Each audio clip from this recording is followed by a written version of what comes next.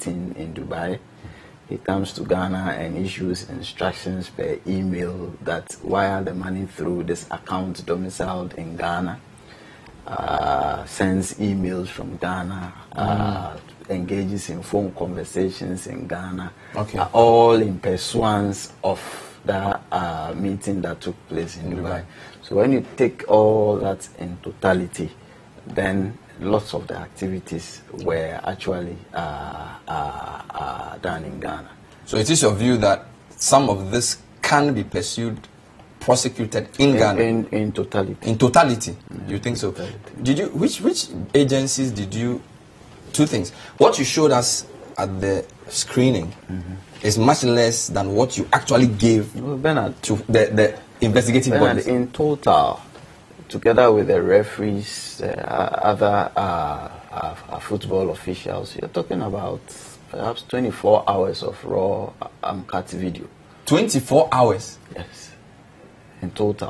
Including all the... If you want to watch it from beginning to end, you have to spend the whole day? Yes, in watching it.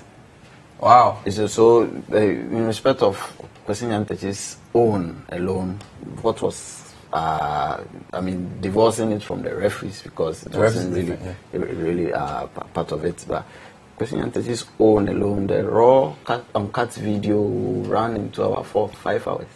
Wow. Yeah. So I mean, it's practically impossible to congregate at the conference center and watch that for 5 hours. Watch a raw, boring, and cut video for that long. But FIFA had.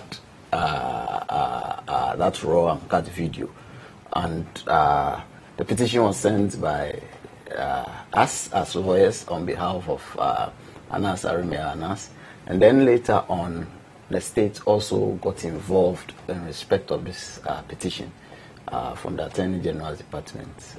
So what has happened with FIFA was purely based on your petition to FIFA? Yes. But the Attorney General also had some part to play in the matter. Because at some point the FIFA also wanted to know the position of the Republic. Oh, okay. And the Attorney General supported Anas's petition. Did she? Yeah. Attorney General supported. So how come we didn't know this?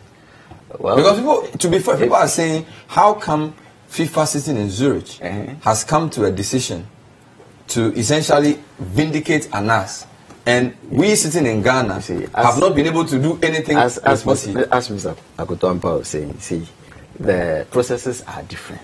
Okay. And in Ghana, it is really about criminal prosecution. What goes into criminal prosecution is quite distinct from what goes into an ethical hearing. Okay. At FIFA, the petition was for him to be banned for violations of the Code of Ethics of FIFA. It is easier in terms of even the standard of proof in that regard to hold someone liable for breaching ethical rules. But when you come to that kettle of fish called criminal prosecution, you require more in terms of your analysis of the evidence, your how you view the evidence, and whether it will stand in a court of law. Okay. What I'm saying is that going before an ethical body is not the same as going before a criminal court to say that. So the latter is higher. Yeah, it's higher. Standards of proof is higher. And then again, you see, there are so many facets of this case that there are several state institutions involved in this investigation. And so you need to be careful so as to just compound everything together. So it will not be, if indeed the state decides to prosecute based on the evidence it has, it will not be BNI doing this, Financial Intelligence doing this, Office of the it will be vexatious. So it has to be synchronized. Yeah, it has to be synchronized because, for instance, what goes to the financial intelligence aspect is in respect that the petition that went there is in respect of money laundering. Okay. Which is distinct from what went to the Economic and Organized Crime Office, and distinct from what went to the Office of the Special Prosecutor. Wow. So you went to about 5 different people? Yeah, 5. Office of Special Prosecutor, Financial Intelligence, CID? CID. Attorney General herself. Did you go too? Yes, we did. So you see, and you give them the same thing or different things? Everyone has everything. Same information that was given to FIFA. But as I'm saying, FIFA's adjudicatory chamber is made up of a certain number of individuals. But here you have so many state institutions investigating from so many angles. And so you're not looking at one agency going to start a process while the other perhaps is not ready. Because in your view, the different bodies you petition or give the information to look at different things. So you're saying that financial intelligence are looking for money laundering. That was a petition specifically that went to financial intelligence. But to AG, what did you give AG? AG was, of course, general. She is the Wow. I mean, she's where the buck stops. So she was the general. So who should lead this process? Of course, the AG would have to then be calling on, as Mr. Akoto said, the AG's office, they are not investigators in that sense. Okay. You see, when you bring them the investigation report, then based upon that, how the law will fall, then they will proceed to act in respect of whether they want to prosecute and whether there's evidence. So, of course, you are notifying the AG that this is a petition you send to all these various institutions. So, as you use that word, you sync all of it together so that one institution is not doing something contrary to what the other institution is doing. So, it's going to take a while, you see, which is, as I said, quite distinct from the process at FIFA. This is the point of view. We are live on CCTV. My guest, Kissi Agyabeng, is lawyer for Anas Anas, whose petition to FIFA has gone through, and FIFA has banned Kwasi Nyantakyi for life, fined him $500,000 Swiss francs. I also have in studio, Sheshe is the name we affectionately call him, Akoto Ampaw, who says the call by MPP foot soldiers to get the president to direct AG to prosecute alleged corrupt officials is dangerous. We'll come back with more. We have a lot of messages to read as well. Don't go away.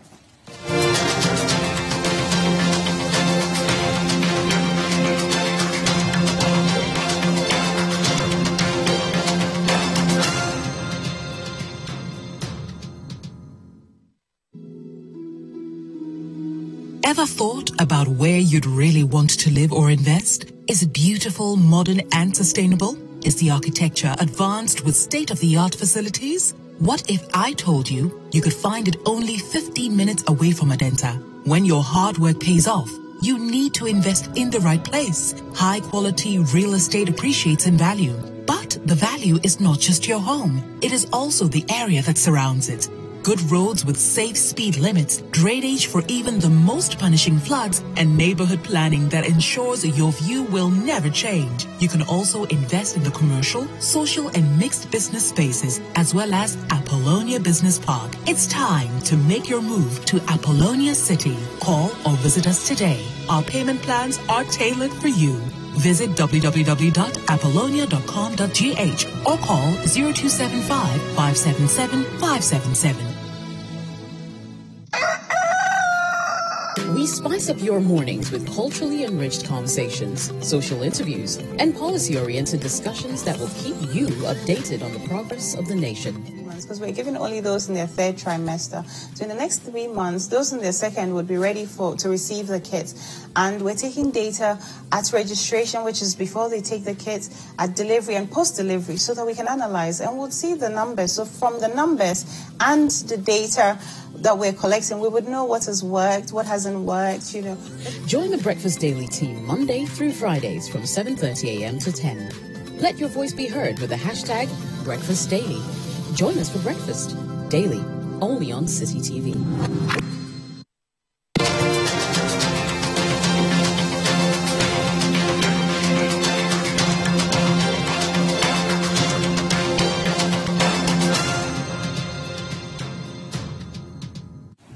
Welcome back. This is The Point of View. Tonight we have two legal minds. Sheshe is Akoto Ampaw, a private legal practitioner, human rights lawyer, champion of the cause of the downtrodden. Here with, of course, he does other things too. Here with Kissi Agyabeng. Kissi is a NAS's lawyer, and their petition to FIFA has resulted in Mr. Nyantakyi, former FA boss, being banned for life and fined 500,000 francs. So, Sheshe, a lot of my media people are unhappy that when we expose a problem, the legal system, which includes the judiciary, doesn't seem to be able to carry it forth. Let me give you 4 examples. Example 1, Galamsey. We showed so many stories about the destruction of the environment that the government banned it, set up a task force, set up proper courts. But if you look at prosecutions, actual prosecutions of people doing Galamsey, it's not really that much. And if you look at even the type of sentencing we get, it's very, very low, right? And as judicial corruption, he showed people collecting goods and things. Very clear. Without of noise, people were sanctioned. We haven't seen a real prosecution. Banking crisis. President says, we will make sure everybody who was responsible, we don't even know whether there's even a court case. I can give you so many examples, and now there's Nyantakyi. So, what's going on? Is it that exposing alleged wrongdoing is very easy, but that proving and actually getting legal resolution is a what's going on? Bernard, I think you've touched on a very major political economic challenge. It has to do with, in my view, whether or not the political elite, those who hold political and economic power in Ghana, are, as an elite, are committed to fighting corruption. Because if they are not committed to fighting corruption, you can produce, as journalists, all the evidence that you wish. But because they themselves are committed to corruption, in looting state funds, they are not interested in taking action against their fellow. So you find out that it is the poor man or woman who normally gets prosecuted. So that's a huge problem that you have. And that problem cuts through the power system. So it affects how the police deal with so-called big people who are faced with allegations of crime. It affects how even our courts, you know, in some instances deal with these matters. It affects how other investigative bodies deal with these matters. So there is that fundamental problem, in my view, whether or not our elite in Ghana are committed to fighting corruption. But within that elite chain, yes, is it the police who are not investigating? Is it the lawyers who are not good enough? Is it the judiciary which is the problem? Because clearly there are different responsibilities. Yes. And if you look at all the things we've said, is it that the problem usually comes from weak investigations and therefore faulty dockets? Or a legal system that has mastered delayed tactics and incompetent prosecution from AG? Or judges who simply don't want to? I mean, on the Galamsey case, the president and the chief justice have had occasion to chide judges for even applying sentences and fines below the minimum required. So the case says if you are a foreigner doing Galamsey, you get X amount, and they will give you they will probably charge you something which is like 1/10. So in your view, which aspect of that chain is the weak link? That's difficult to say, but I think that at the bottom, you must have solid evidence at the investigative stage. I mean, that is a basic necessity. If you do have solid evidence, you know, it is more likely than not that you can successfully prosecute. If, on the other hand, you don't have grounded evidence, you take it to the AGs. You're not likely to get very far. Or even if the prosecutor, the state attorney, is committed to prosecuting that case, the judges may, in the end, acquit the person, because you need to prove that the person was guilty beyond a reasonable doubt. But let me roll back the matter a little. You talked about this galamsey matter. And the president set up, so a combined interministerial team. Yes, and so on and so forth.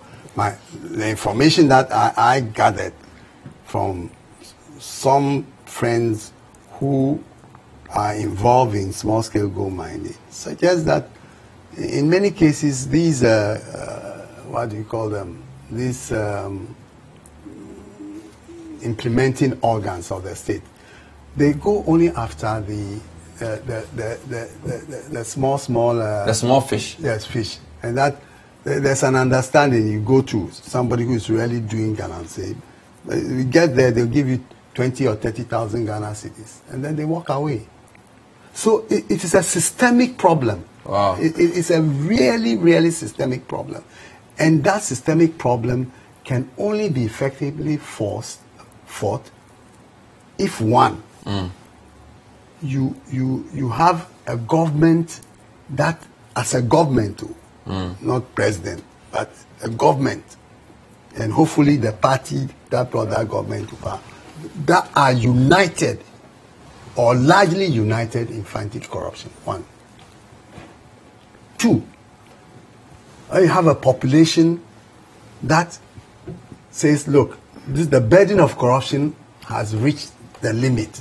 So we will no longer tolerate it. And they put the necessary pressure on the government. Then you can begin to break this system. Because the system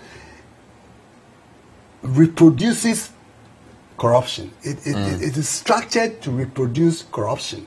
So you can't just go and appoint one special prosecutor and think that he's going to succeed. Let me come to Kissi on a couple of things. Is Anas frustrated about the lack of prosecution or closure to things he starts as a journalist? Because we know he's a lawyer too, right? I wouldn't say frustrated. He's a very, you know him, he's a very patient person. And it is his patience that gets him the results he gets. And he understands, also from a legal perspective, that these things take time. Because, for instance, if you take the judges' saga, so many judges, even taking one to prosecute takes time. And who do you single out to prosecute and leave the other? And if you're going to prosecute all those who were sanctioned, I mean, that's a mass prosecution. Mass prosecution. Yeah. And all the things that is done. So, but as Mr. Akoto is saying, if you have a real fortitude that this is the way you want to go, I mean, the system, then perhaps the wind is going to carry you along.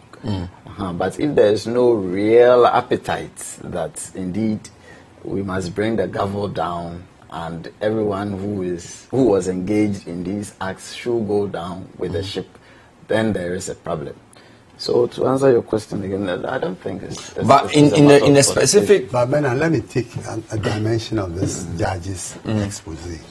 You see, the problem there, in my view, was that Anas had done his job.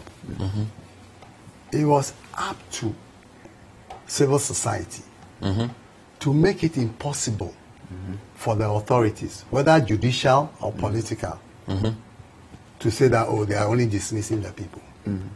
I mean, to put such pressure on them that they will have no other choice but to prosecute the judges. And yes. Because if you don't do that, I'm saying again that elite corporatism would lead to a situation where that they say, okay, they've done bad things, but let's find the minimum way of disapproving. Yeah. Then you will recall, that there's a portion of society who actually condemned Anas in respect of the judge's saga by saying, oh, you take livestock to a poor judge who was not expecting you to bring anything like that, and that you entrapped the judge, and calling Anan's names rather than looking at the person who took livestock to rule against somebody else. So you are saying the public should have been a bit more angry and force the elite to decide to go further than simply sanctions. This is the same thing that we noticed in respect, or we saw in respect of this football saga, for instance. There is a section of society led by you know who, rather accusing Anas as if he is the one who force-fed someone with corruption, or he's the one who force-fed someone with money. Then if money is placed on the table or on the armchair, and you know you are not supposed to take it, and you take it because of the position in which you are, you're not supposed to take it, and you take it, and then you are being taken to task, then a section of society rather turns around to say, why did you even put the money? Can I ask you regarding this Nyantakyi that maybe you have contributed to the problem by not providing clarity on what exactly Mr. Nyantakyi should face? Because for FIFA, you were very clear. You appealed to them, ethics breached. You wanted specific things. But for here, you are saying AG has some information, police have been giving something, Yoko has been giving something. What is his offense? You see, I was saying on Joy FM this morning that it is not for us to determine someone's criminal liability or otherwise. No. Okay. It is for the state to convince itself that with the evidence placed before us, we are good to go. Okay. But when it comes to ethical, so for instance, I can't tell the executive secretary at the Financial Intelligence Center that Mr. Nyantakyi has engaged in money laundering. I can't say that. Okay. And so for which reason you should prosecute him. No. But I can say to FIFA in my petition that by the ethical code of FIFA, Mr. Nyantakyi had engaged in conflict of interest, for instance. By being a GFA president, he sought to wear two hats, charging commission on behalf of the sheikh that he supposedly went to meet, and charging the GFA on the other hand for the same job that I was going to do. So it is clear in that province, or in that in the four corners of that ethical rule, it says that if you are in such a position, do not collect any money when you are dealing with such transactions. Do not take a commission when you are dealing with such transactions. Your first fidelity is to the association you are representing.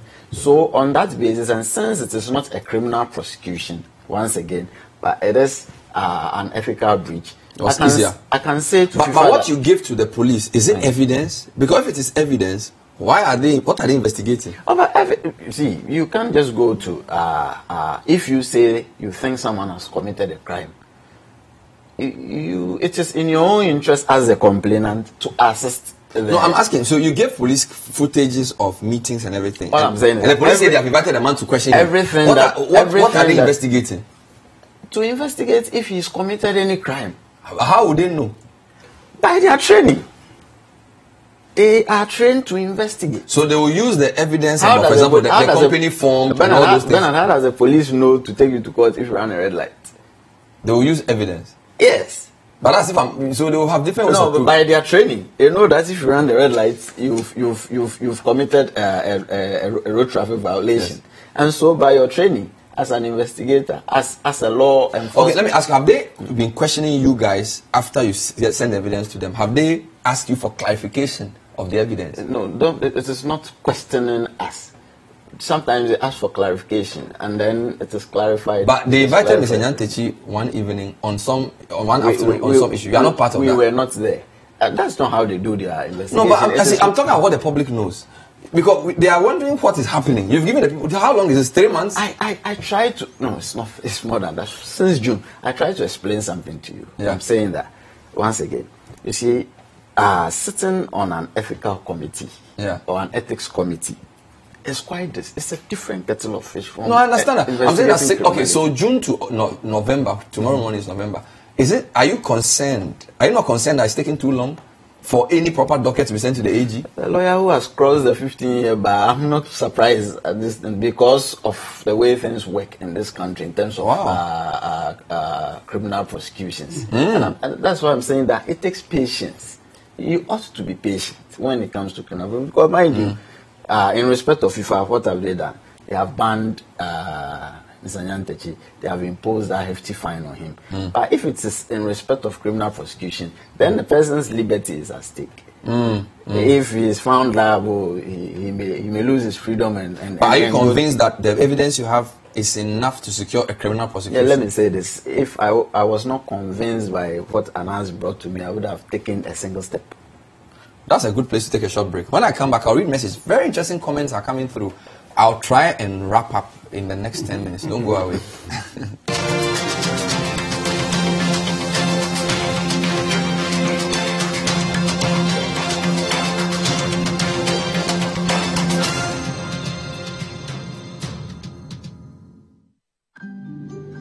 Every day comes with its challenges. But there's someone you can trust and rely on to bring you hope for the future and joy for today. At the end of each day, you are stronger because you know that tomorrow will be better and brighter. That's the Ghanaian way.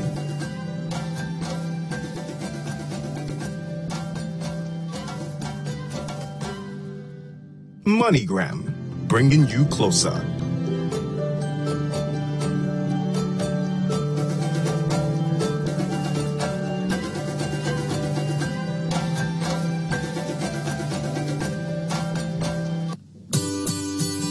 City TV is live. City TV is a free-to-air digital channel. On a digital TV, please press menu on your remote control and run a new search on your TV. Take note that without an antenna, you cannot access City TV on your television. City TV can be accessed on a multi-TV digibox. Tune into City TV and experience your world. City TV. It's your world.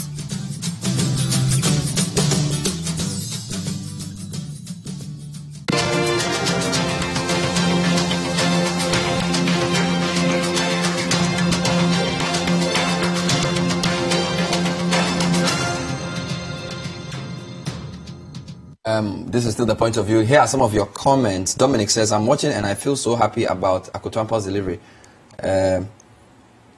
Okay, he's talking about Nkrumah. So Kwame Nkrumah was right after all. There's nothing wrong using state socialism to get people out of poverty while using private capitalism to create individual wealth. Nkrumah never dies. This is Dominic. Kweku from Dansuma says, Anas should have planned this much better as a lawyer and experienced investigative journalist to make sure the evidence in the investigations will most likely support any criminal prosecution in Ghana. These are some of the half-cooked investigations presented to the AG and expect him or her to perform magic with prosecution. It is easy to investigate, but effective prosecution is always different. Yes, Kor in Tamale. Bernard, good evening, and to your resource persons. All the NPP allegations were simply hearsay, so there's little the AG can do. Amidu himself alluded to this during his vetting.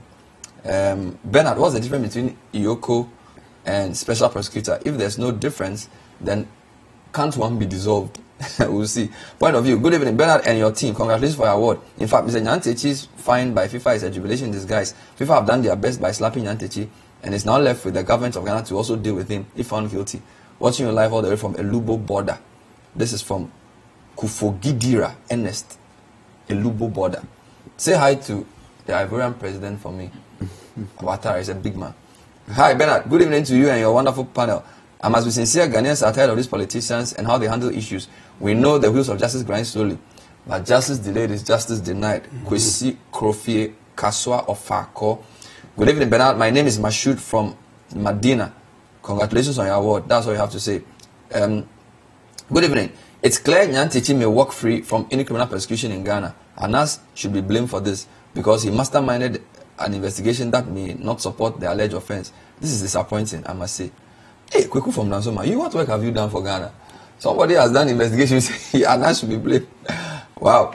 Bernard, good evening. It's serious. So AG claims they have no evidence to prosecute. Jeff FIFA found a section of the same evidence given to our CID to pass judgment. Ghana with day. Charles Otu. Charles, the the standard of proof for an ethical panel is not the same as criminal prosecution. For criminal prosecution, it is beyond reasonable doubt. So it's not the same. And the procedure for ethical hearing is not the same as a criminal prosecution. So let's all be educated. People keep saying Anas didn't do a good job. Are Ghanaians serious in your view? A good job in respect. They say he should have nailed, his investigation should have been to a point where it will be incontrovertible. Someone goes to investigate, brings the results of his investigations to his lawyer, that he wants a petition to be filed at several places, including FIFA. Yes. And that in respect of FIFA, he wants him to be banned for life from any football-related activity. Yes. FIFA comes out with a decision to say that it has banned the man for life from all football-related activities. It doesn't stop there. FIFA goes ahead to even impose something that Anas did not even ask for. 500,000 Swiss francs, which is heftier than the dollar. And you are saying he did not do a good job. This is the punishment meted out to Mr. Nyantakyi is unheard of. It's the first time someone has been handed down such a stiff punishment. Especially the fine. And you sit in your house and say he didn't do a good job. And let's look at the flip side of that. It is FIFA that applies its code of ethics to deal with Nyantakyi. The Ghana Football Association has more or less the same code of ethics. But you think that if we had left this matter, so... and so there's a reason... That is a problem, because there's a systemic problem in that institution. Yeah. And there's a reason why I didn't petition to the GFA. You didn't petition GFA? No, I didn't petition GFA. Oh, why? I petitioned CAF in respect of some of the African referees. Has CAF responded? CAF is going ahead with this investigation too. I petitioned the Referees Association of Ghana in respect of the referees. I didn't petition the GFA itself. I choose my fights carefully. And I petitioned FIFA in respect of Kwasi Nyantakyi. I didn't take any other person to FIFA except Mr. Nyantakyi. And I keep saying that when it comes to criminal prosecutions, it is not for Anas to determine who is liable or who is not liable. He has presented his evidence to the state. The state will then decide on what to do. So wherein lies he's done a good job, he's not done a good job. And that's what I was saying not too long ago. That, see, and what my senior was saying, the society itself it has inbuilt systemic problems. And we are seeing from the comments that you're reading, the systemic So problems. we are too tolerant of corruption. And Absolutely. we also don't understand the nuances of fighting corruption. And the incidents. The high tolerance for corruption in Ghana is a huge obstacle. High tolerance? Yes. By ordinary people? Yes, we tolerate everybody, it? because we think that it is normal. It's institutionalized. Yes. And it's a way of life. And if you try to protest against it, they say, but you are too known. Why? A small thing that is going to get to you, you want to spoil. So what needs to change because, for example, with the banking saga, as we are speaking, it looks like it's dying down. No. The banking saga, I believe that something will happen. It is being investigated seriously. Okay. Yes, it is being investigated. You can tell me in confidence. No. Based on your connections to the system. No. As a lawyer, just as a lawyer, I think that something. Because it looks like from where I sit as a journalist, when we stop talking about something, we don't hear anything else. So like there were weeks where on the bank every day, most times when the president speaks, he mentions the banks. We sort of slow down and we are thinking something else, and then they also move to something else. But let me say this, Bernard. Yeah.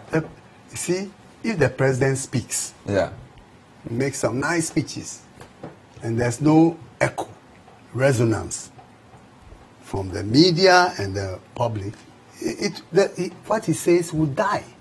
Because the system will just ignore it. But if there's the resonance, then pressure then gets to be brought on those institutions, state institutions, that have the obligation to take the battle on. Yes. So it's a combined battle. And I must always emphasize that civil society, organized and conscious, has a huge role together with the media to play. To compel... But special prosecutor, has he started working? Do you know? No. No. You see, again, that is part of the misconception, in my view. Yeah.